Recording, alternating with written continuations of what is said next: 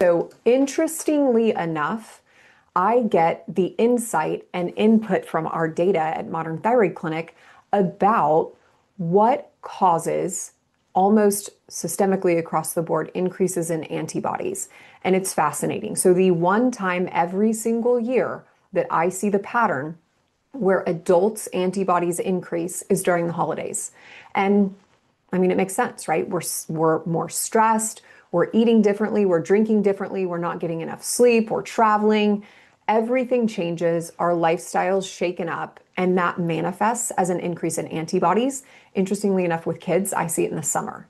And same reasons, right? So let's start by finding ways to target inflammation. So that could be something as simple as incorporating more antioxidant-rich foods into your diet, taking antioxidants, just a blend even of several. Supplements like glutathione, 500 milligrams of glutathione before bed to increase your body's ability to combat oxidative stress. Things like low-dose naltrexone or LDN are prescriptive ways of doing this.